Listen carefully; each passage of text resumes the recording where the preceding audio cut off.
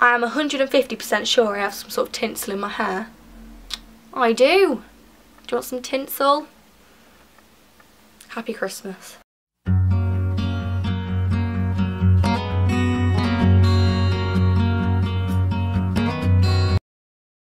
Hello everybody and welcome back to my channel. Today I'm going to do a what's on my iPhone video because this was really heavily requested, even though I did do one in the summer, but some of my apps have changed since then, so I thought you'd want to see what apps are on here. I just have the white iPhone 5S and you can see my camera in the reflection there, and I have a case which is like holographic. You can't really see on here, but it is like 3D and holographic. It does change.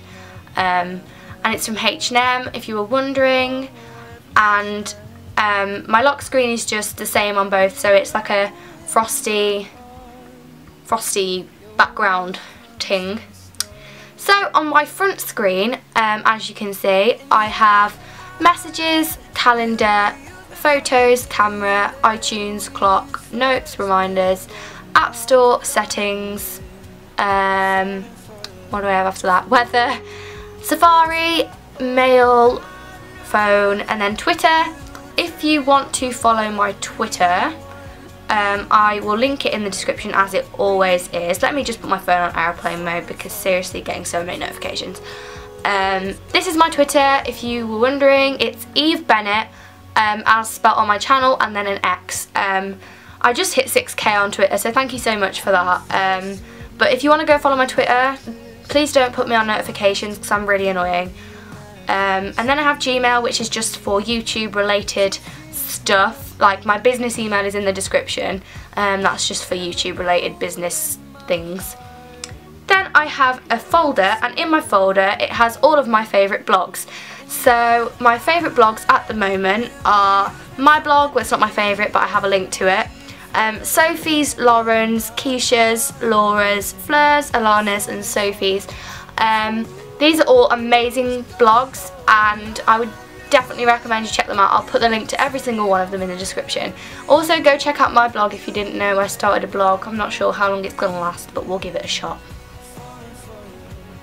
On the bottom bar I have FaceTime, music, Facebook, which is private, I'm really sorry, and then I have Instagram. Obviously it's not going to load, but my Instagram is Eve Bennett, can't even see, Eve Bennett with 2 X's instead this time. I just hit 3.2k on Instagram, so thank you very much for that. You can go and follow me on there if you would like. Cheeky self promo there. And on my next screen, I like to have everything organised in folders. So I have productivity, social, photography, other and stuff, because I didn't know what to call it. So my first folder is productivity, and in here I just have all the apps that I use to be productive. So I have calculator, then I have MyFitnessPal. If you want to hear about MyFitnessPal, then go and watch my New Year's advice video because I talk all about it in that video in quite a lot of detail. Then I have BBC News, and I also have Pacer, QR Reader, HSBC, podcasts, Photo Math and Just Eat. Pace is just a pedometer, QR Reader obviously is what it says on the tin, HSBC is for my debit card, podcasts I usually use that to listen to like Tyler Oakley's podcast. Photo Math is when you take a picture of a maths equation, it'll tell you how to solve it. I use that when I'm trying to explain to my sister or something how to solve it. And then Just Eat is to order takeaways. On the next slide thing, I have Network West Midlands, which is the transport app for where I live, so I know when the buses are coming. PayPal is obviously pretty self-explanatory. Health is an app that came with the phone and I can't delete, but I think it monitors your heart rate and stuff. Feature points, I would give you my code and you'd get 53 points, but at the same time, then I get half the points that you get. I don't know, it's hard to explain. So just go and do it yourself really, or else I'm going to get loads and loads of points. I don't want to be greedy. And then I have Shazam, which obviously you probably heard of. It just, when there's a song playing, you Shazam it and it will tell you what song it is. Then my next folder is social, and in here a lot of my social medias are private, I'm really sorry. I have Messenger, which is obviously private because it comes with Facebook. Then I have Snapchat. I'm really sorry this is private at the moment. I am going to make a public one at some point if you guys would like that. It's just I will probably never update it. WhatsApp, again, private, it's just a messaging app. YouTube obviously isn't private because that's what I'm on right now. As of filming this, I have 12,275 subscribers, so thank you so much, that is crazy. And then I have Tumblr and Vine, which I never use. I don't even know why they're still on my phone. Then I have Starbucks, which is just if I get a Starbucks gift card, I can put it on there. I never get Starbucks gift cards anymore. I got one and that was it. Sad face. And then I have YouTube Studio, which is just basically create a dashboard for your phone. So in the last month, I've had 67,000 views, which is insane. 250,000 minutes watched, which is even more insane. And 2.5k subscribers, so thank you so much. I just use this to track comments and stuff if I'm out and about and I can't go on the YouTube app. And then I have my photography folder, and this is the folder that everybody's been asking me about. Basically, this is what I use to edit my Instagram photos, and the only app I ever really use for my Instagram is Afterlight, which is the first one here. Basically, that's an edit photo I've just edited before. It's a screenshot from one of my videos. So I'll edit it again for you to show how I did it.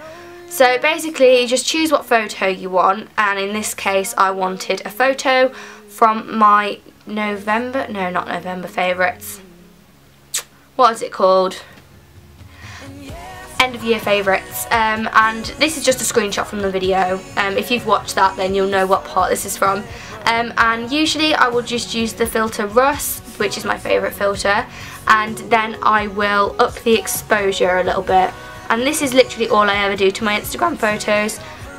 That's basically what I do. But there's so many options on here.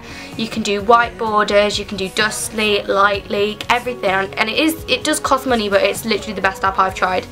And then I have Pixar and Photo Collage, which are both like editing collage apps. They're sort of used to like put people's faces on other faces and like put it all into a collage.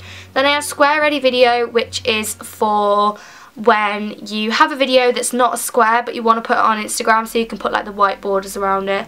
And then I have Vaughn. A lot of you have asked me what I used to edit my front screen. I don't use it anymore really, but when I did videos like my autumn lookbook and things like that, I used Vaughn all the time.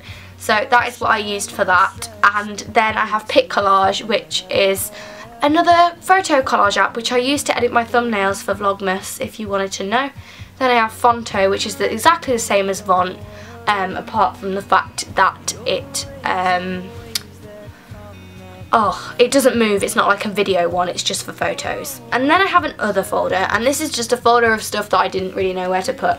So I have contacts, which is obviously just my phone contacts, and then I have a countdown, which is a countdown app, obviously by the name. So it's just got all of my exciting things that are happening this year, like Centre Parks, PGL, San Francisco and One Direction. I need to put London and Devon on there. I just keep forgetting to. But I love like being able to count down like how long it is to exciting events.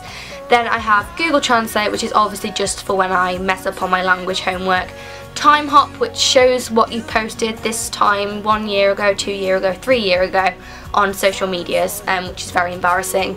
Polagram is a app where you can take your pictures off your phone and get them sent to you in Polaroid form. I used to have them up on my lights above my bed.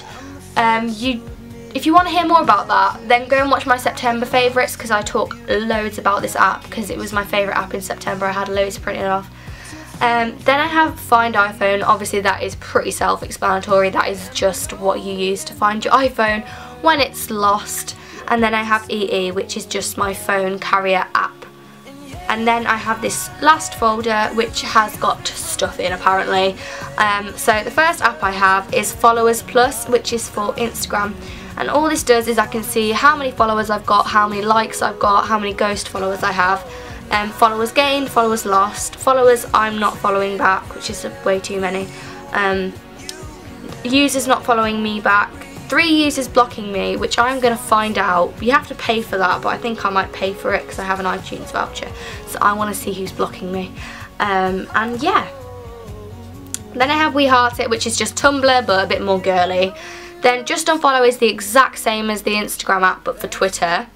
Then I have SimCity, which is an app that is like seriously addictive. It's basically like the one on the PC, but it's just for your phone and it's free. I would definitely recommend that app if you want to get addicted to a new game. Then I have Crossy Road, which is another really frustrating app. It's even more frustrating than Flappy Bird, and it's basically you've got to like cross the road, but there's so many obstacles it's literally impossible. Then I have iTube. iTube is an app that I use to download YouTube videos when I'm in the car or something, so I can watch them without using up all my data. And then Blogger and Blog Loving are both apps for my blog. I use Blogger to create my blog, and Blog Loving is to like follow other people's blogs.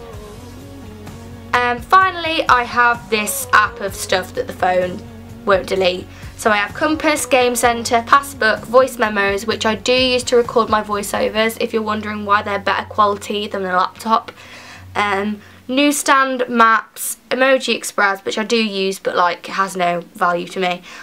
Stocks, Videos, and Tips, Books, and iVault, which is a password app. So basically that is everything that's on my iPhone. Thank you so much for watching this video, and thank you so much for 12k. That is bloody mental. I just never even thought I'd get 12 subscribers, let alone 12k. But yeah, thank you so freaking much, and I will see you very soon with a new video, which you should leave requests for in the comments. So I will see you very soon.